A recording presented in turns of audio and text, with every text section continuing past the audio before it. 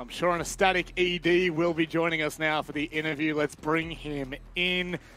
ED, once again, starting off on the right foot. That is 8 straight games in the regular stage so far. My friend, it's been too long. How are you?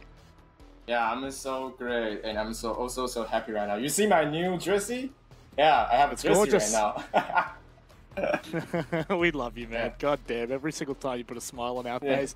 Look, I've got to ask you, obviously, you know, your performance at the major, unfortunately, not all we had hoped out for Dire Wolves, but you still get a win on the board. You still get invaluable experience. How are you feeling now coming back for stage 2? Yeah, like the thing is, for the major things, you know, it's a whole different level things.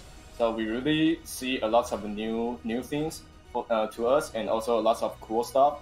I think the point is we really it's a really good experience for us, and we really bringing something back from here to here. So right now we're just trying to combine the new things and our old things and become a better Dire Wolf right now.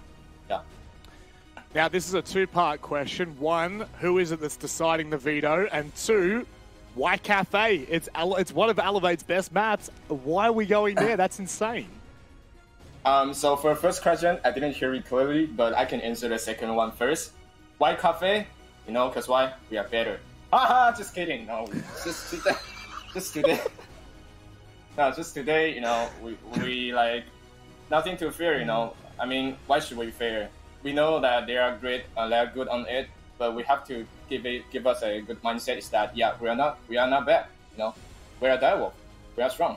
And that's it. That's why, yeah. ED, you might be a wolf, but you are still goated in our eyes. We're going to go to a short break, ladies and gentlemen. ED, thank you very much for joining us. We'll see you next week. Up next, it is Fury taking on Wildcard. Don't go anywhere. Thank you. Bye-bye.